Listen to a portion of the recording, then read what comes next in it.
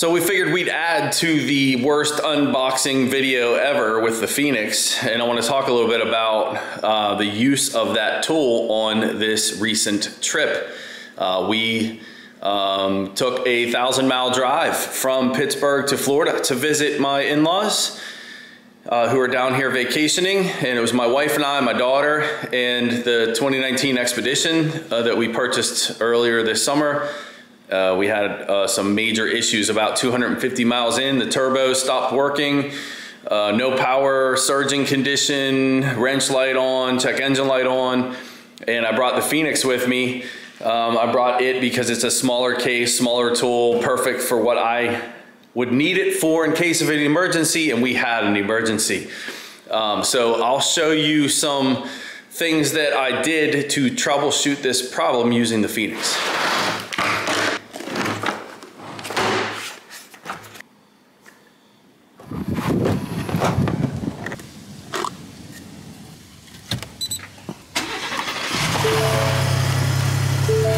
So my wife was driving when it started, and there was no check engine light initially, just a wrench light came on, and it said something like early collision avoidance system disabled, and then a wrench light came on, and it was very low power.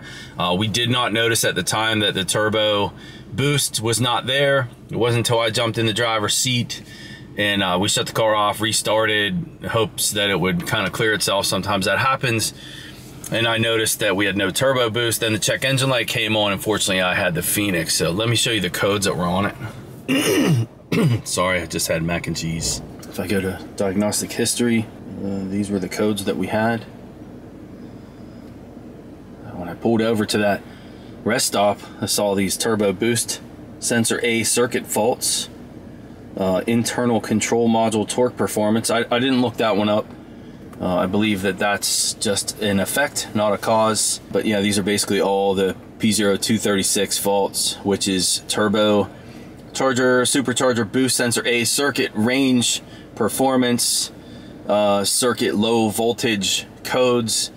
I saw that, and of course my first thing after that is to locate this sensor, and I want to show you how I did that. There was a little bit discrepancies in the name, but I thought that this would be a good addition to the unboxing video to show you how I found the data PID for that. Just gonna go to my engine computer. Yeah, so imagine you're 250 miles in to a 1,000-mile trip and you get something like this going on where you can hardly drive the vehicle. I mean, it was very low power, surging, bucking, and we got these boost sensor codes. So read data stream, and if you look close at this, it's Ford's pretty typical with this. They don't give you separate data lists, and it's tough to navigate through and find what you're looking for. It's better when they're grouped, but I believe that's a Ford thing. And you see this is 0 of 457 data parameters that are selected. So if I pick 1, you see that changes to 1. So I'm looking for anything boost sensor related, and of course we can go alphabetical order, which these are in, and look for anything in the B's. And I didn't really see anything but brake booster. Okay, so I thought that this was really cool. You go to the keyword, type in boost, anything with the name boost in it. There's booster, boost, right, boost. So I'm looking for my turbo boost sensor. I see a desired boost pressure. Okay, that's cool. Measured boost at throttle inlet pressure sensor. That's cool. Turbo boost sensor input, turbo overboost, turbo underboost. And what else I noticed, I'm just kind of picking anything related to the turbo system. Actually, I'll just press OK. Show you those parameters, but then I can also go back, and this is the part I like. Those data PIDs, you can see, even though I went back a screen, they're still selected. I still have 5 of 457 selected. So then I'm going to type in now turbo, press OK, and then anything related to the turbos in here too, And we can pick, you know, the other turbo stuff, being that we have a boost pressure code. Let's just kind of pick all of these and press OK. And notice that the ones I picked before, the desired boost, the measured boost at throttle inlet pressure, those are still there.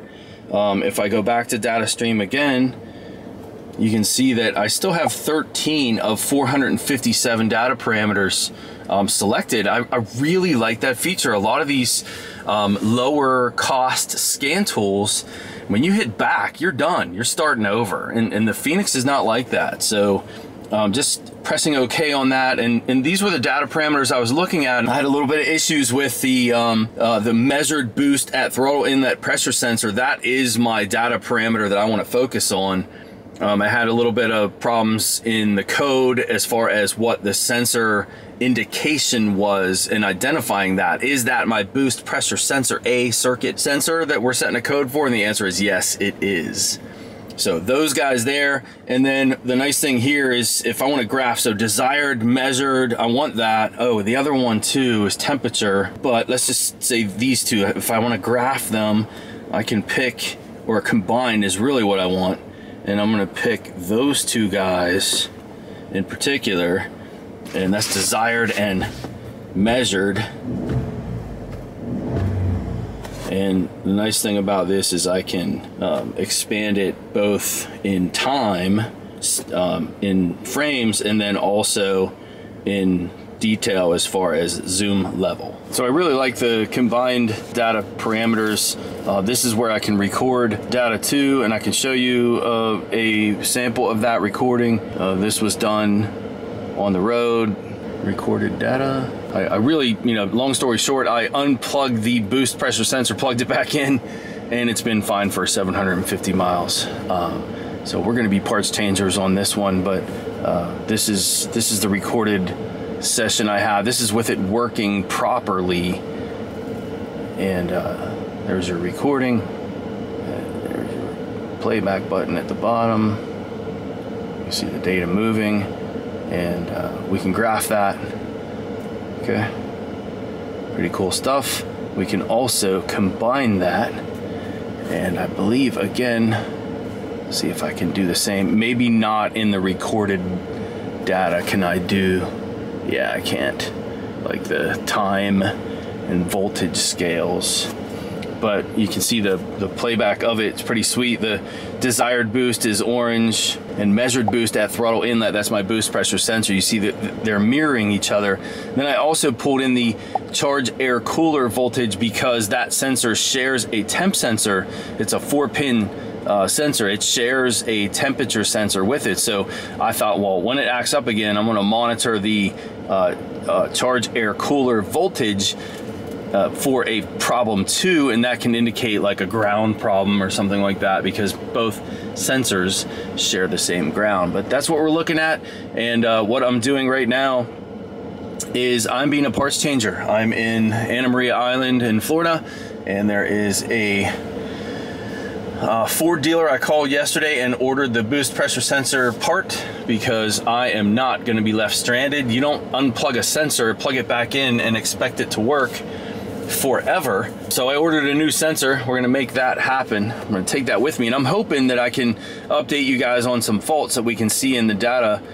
But I just really like the format of the Phoenix, and I'm still learning, you know, the hotkeys and how to go about using it more efficiently. I'm going to show you this live one more time, and then I can graph these guys. And really, this is what I was doing when we were driving the car. I can look at individual ones, and of course I can zoom on that too. And you see, I can go both ways, time and voltage, with kind of pinch and zoom type stuff. And I can look at all of them too.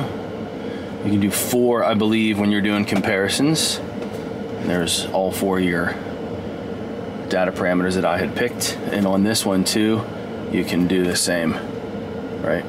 Pinch and zoom, or we can go back. And on this one is where your record is. Hitting record on this data, and you see our recording down there at the bottom. And while it's recording, see this, I don't know. Can I combine while recording? Yes, I can. Sweet. I noticed when I was in this mode that I couldn't, so let me stop the recording and show you. And save the file. Good. I can put the file name. But if I go to combine first on this screen, notice I don't have that option to save the recording. But what I found is, let's say I see something in here that I don't like, right? Maybe there's some glitches there. I just snap in the throttle, but I can hit this camera icon, this little picture icon, and it takes a screenshot. And so it saves those screenshots. So that's pretty cool too. Just some features of the Phoenix. The Phoenix really bailed me out. Super happy that I had it with me. And I will never leave the house on a long trip without a scan tool again. And the Phoenix is gonna be my guy. It's lightweight, it's small, and it's really, really functional scan tool. It does a lot. It's not just a code reader. I'm very happy to have it with me. And this under $1,000 price point for what this tool does, it's pretty amazing. I'm really just touching on pieces of it here. Time to go get this sensor, and maybe I'll have some updates for you guys on the way home. I don't want to change it yet. I want it to act up again so I can show it to you. That's my plan, and we'll do that on the way home. Something else I forgot to say too that I like is, you know, as I'm driving this, you know, we have this hand thing in the back. This is pretty convenient, right, for the tool. But when I was driving, I found it was awkward to really use it that way. And then check this out. Hook your thumb on the back of it, grab the steering wheel, which makes the tool right here in front of you while you're driving. And I thought, man, that's pretty sweet. I really like that. So at first I was kind of complaining in my head about that because it was in my way. And then I realized, man, that's nice to hook your thumb and then grab the wheel. And that's me looking at these graphs, you know, on the test drive on the drive, waiting for it to act up again. Really, really convenient. Well, not bad. $42, $42.21 for that sensor. I'll roll the dice on that all day long, being 1,000 miles away from home. So props to this dealership. This is Auto Nation Ford Bradenton. One day, took me one day, called, ordered it, next day had it. I want palm trees in my place of work. $419 is actually a decent price from what I've seen for regular. Unfortunately, in this thing, I gotta run premium.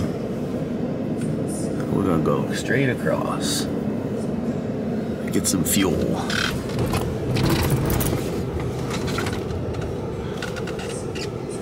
Still cheaper than flying.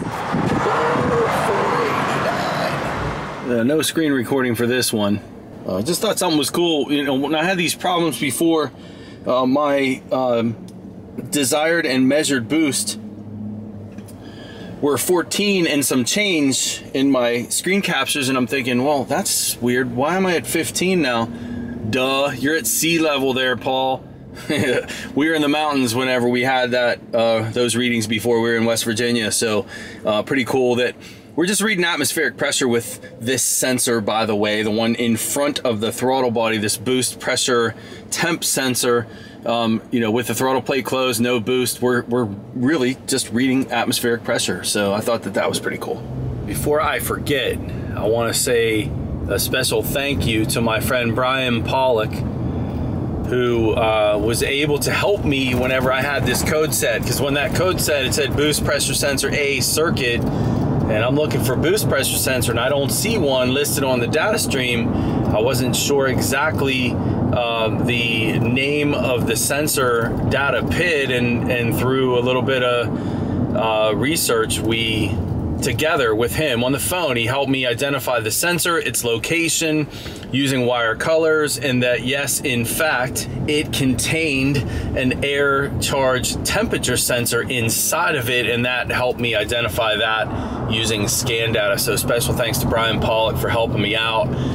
It was a little bit of a panic there for a minute, because you know, I definitely had a sensor malfunction or wiring problem, computer problem, you know, typical of a sensor code. And it was nice to be able to do the old, I think I mentioned this already, the old Nintendo cartridge, unplug it, plug it back in, and make it work test. It's funny, I often make fun of people for unplugging sensors without testing them. I'll say things like never unplug a sensor without first testing it. And I shouldn't use the terms never and always, because there's times where you definitely want to unplug a sensor and plug it back in, and that would be in a situation like I was dealing with, which was I couldn't really drive the car. It kept surging and bucking and low power and no turbo operation, and transmission was banging hard, and it was acting weird for a boost pressure sensor fault. I would think, just disable the turbos, open the wastegates up all the way, which I believe I have data. That's exactly what was happening. And unless these are variable vane turbos, I'm not really sure. I thought I remembered seeing some wastegate data where the wastegates were open 100%. But, a simple unplug it, plug it back in. It's been good for, 800 some miles. It hasn't done it since I unplugged it, plugged it back in. So you talk about a useful time to, number one, do that test, where I say never unplug a component before testing it. No, in this case, you absolutely want to. I wasn't worried about troubleshooting. It's one of three things: sensor, wire, and computer. And, unplugging it, plug it back in was key. The other one too, guys, is I am absolutely a parts changer. Don't be a parts changer is my whole entire business motto. In this case, 1,000 miles away from home, $42 sensor. I got a sensor code. I'm gonna start there. I'm gonna change it, and I know it's gonna fix it, because like I said, I touched it and I fixed it. So a lot of times guys will get that confused with a wiring problem, and what they're not realizing is the male pins inside of the sensor, you are disturbing those too when you unplug a connector, plug it back in, and probably 9 times out of 10, maybe 9.5 times out of 10, when you have what seems like a connector problem, it's not. It's the component itself, and it's the male pins where they attach to the board inside the sensor that are having an issue. If there is a board, in this case, it's pressure sensor and temp sensor. There's definitely a little miniature circuit board in there. Interesting to see if you guys have run into this on the Fords, the boost pressure / air charge temperature sensor malfunctions. I got 32,000 miles. This is under warranty. Don't care about the warranty. Didn't want to go through that channel. I could have, but I just decided to spend the $42 and just have the sensor in hopes of a good video too.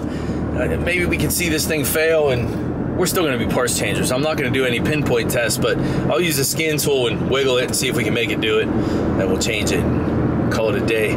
The Phoenix to the rescue. All right, well, it only took 1,000 miles to happen again, but this is the message I get first. I got a wrench light and a C manual post or pre-collision assist not available. So my cruise control does not work. Adaptive cruise does not work. And let's see if I got turbo boost here. I don't think that I do. I mean, it literally took, yeah, I got no boost, so there's wide open throttle. Oh no, yeah, kind of a little bit of boost there, and major surge when I get into it.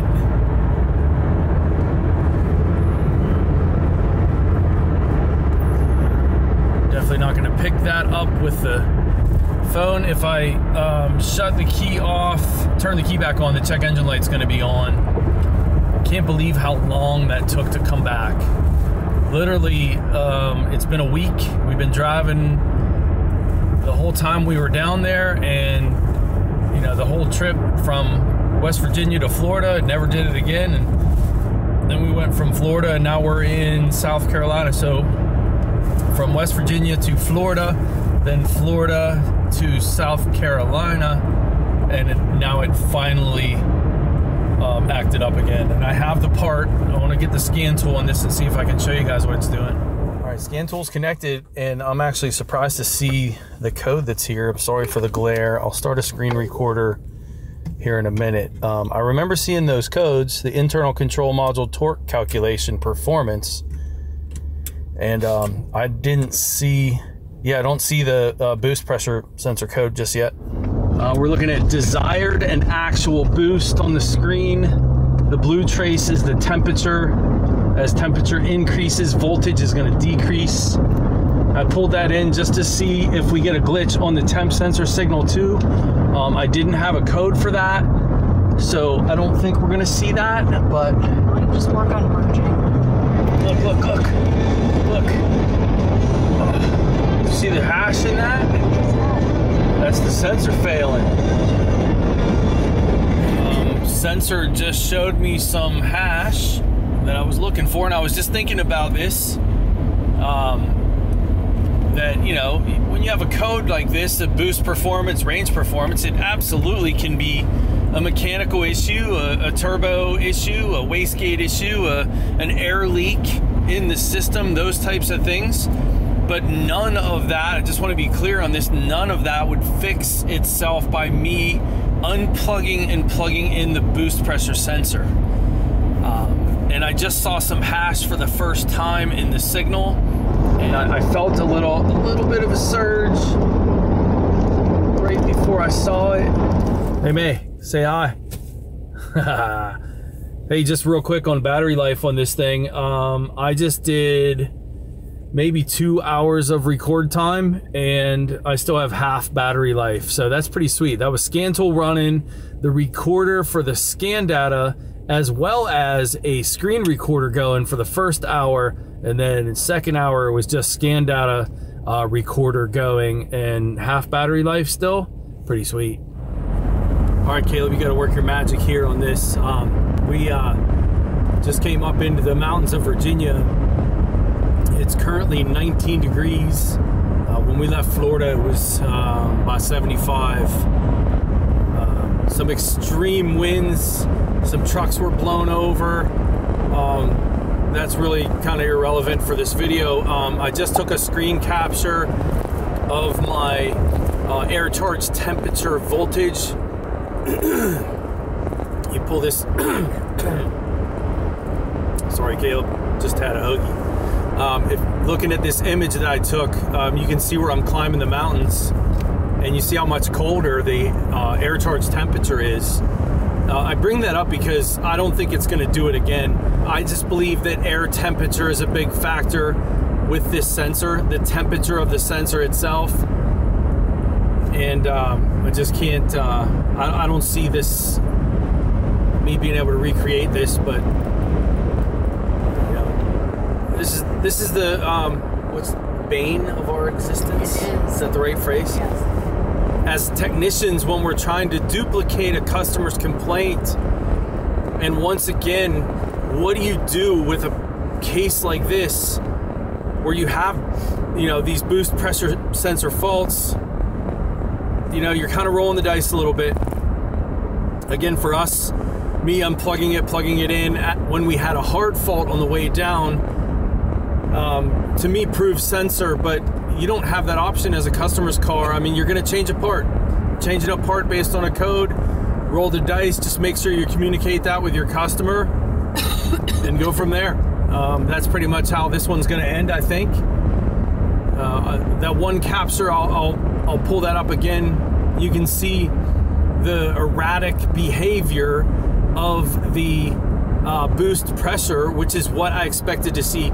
If this was some type of a turbo issue, or a air leak issue, or a wastegate issue, then we would have a discrepancy between the desired and the actual, not in an erratic behavior like we are seeing. This is what I would expect to see with this image, with a sensor that's failing. And I was hoping to catch it. You know, we still have, you know, 4.5, 5 hours to go, and it's possible I will, but it's really cold right now, and I just don't think we will. So I hope you guys learned something from this one, and the final thoughts on the on the Phoenix is absolutely a thumbs up for this tool. To have something, nice, it's my wife's thumb, to have something that has this type of capability, professional grade capability for under $1,000, being able to graph data, record data, bi-directional controls, being able to interrogate all the modules on this system, on this car. You know, I've been really looking for something like that for you guys for a really long time. And, you know, props to TopDon for partnering with me and offering to donate to St. Jude's Research Hospital for any of the proceeds that would, you know, normally come to a creator. They call them affiliate links, affiliate revenue, and I didn't want any, and for them to set up this charity thing to go to St. Jude's Research Hospital, I couldn't be happier. And it's not just about that, it's about the tool too being a great tool under $1,000. So either the Phoenix or the Phoenix Lite, those two models, that's really what I'm using. The only difference between the Lite is it doesn't have all the older cables for the other cars. So, well, hopefully there'll be an update with a final picture of the actual failure of the sensor, but if not, we'll see you guys next time. So no updates, I'm sorry. I'm home now. It is, what is the date? It's late April. It's like April 20th. That was filmed more than a month ago, and it has not acted up since. And I believe what causes that condition is warmer ambient temperatures and extended periods of time where the turbo boost is elevated, which is going to raise the temperature even more. So it's heat. It's more than just heat of the sensor, you know, hot temperatures when we were down in Florida, because it never did it when we were down there. It's long extended times with boost on the highway for hours with higher ambient temperatures. On the way down, it was like 60 degrees in West Virginia when it happened, but on the way back, it was 19 degrees in West Virginia. It never did it. Hasn't done it since. And I still have the part sitting in my door, and we'll wait for it to do it again before I change it. And if you looked at that graph, I was just reviewing Caleb's edits here. If you look at that graph, we do see some desired change for the boost pressure when we saw the hash in the sensor. So that was interesting too, but I think that's cause and effect. And that area where we saw that was where I first felt the truck acting up. So that was definitely the best capture that I had. And like I said, it's been a while. It's been more than a month and hasn't done it again. So yeah, no updates. And I know you guys wanted to see a little bit more of the Phoenix, and that is it. And oh, by the way, a lot of you had talked about that being a rebranded launch, I think like X431 or something like that. It very well may be. A lot of you loved the launch 431. I think that's the number you said. And you were mentioning the Phoenix being, you know, a clone of that. And that stuff, I just don't know, guys. I'm sorry. I've used some launch scan tools in the past that were sent to me off of Amazon. They were like around a $500 range, $400 to $500 range. And they had some bi-directional controls, and it was a cable design, not Bluetooth. And they were just absolute garbage. You guys never saw them because I never produced them. I sent them back. I didn't even want them. And then there's another one. I'm going to say this too to close this out. There's another one that you guys have been talking about. It is the X tool, and it's the D7 and the D8. And all these YouTube creators are coming out and talking about this D7 and D8. I think the D7's like $500 and the D8's like $800. Man, there is zero comparison. The D8, the more expensive model, compared to the Phoenix, completely unusable. I sent them back. Garbage, absolute garbage. And I hate to talk about a tool like that, you know, publicly, but when you have all these other YouTube creators that have the D8s and they're loving, they get excellent reviews. Man, that tool, the reason you guys haven't seen me do it because they sent me one, I sent it back. I'm not bringing you a tool to sell you tools. I don't even keep the money. Any of my affiliate revenue, you guys know that are following me, it goes in the form of tool grants that me and AES Wave have partnered up on. And in this particular case with the Phoenix, I'm not seeing $1 from it at all. All the proceeds that would normally go to me are being donated to St. Jude's Hospital. And that was Top Don that set that up for me. I requested, let's do something good with it. I don't want the money. Look, I'm just trying to bring you guys a scan tool for entry-level technicians, guys that want to get in this field and do diagnostic work and need a capable scan tool, but they don't have, you know, the $10,000 that I paid for a Snap-on Veris. You know, what can we do? They don't have even $2,500 to spend on maybe the other one I brought you guys. I think the Bosch 525X. I like that tool. I still do. That one, I get a thumbs up on that one too. Really like the 525X, but it's about $2,000. There's some lower cost Autel units too that you guys have been mentioning to me, and I just haven't had my hands on them. But, you know, I like the IM608. I like the Ultra, but those are higher end numbers, and I'm trying to find you guys something decent that's not some garbage X-Tool D8 that when I select 3 data PIDs or even 1 data PID, I have to wait 3 seconds for an update. And when I back out of the screen, you can't customize the data list. And when I do back out of the screen, or I think maybe the D8 you could, but when you back out of the screen like I was doing on the Phoenix, and then you go back in, it's all gone. And then you wait like 20, 30 seconds between screens. Nah, garbage. Anyway, hope you guys like the Phoenix follow-up, and I'll see you next time.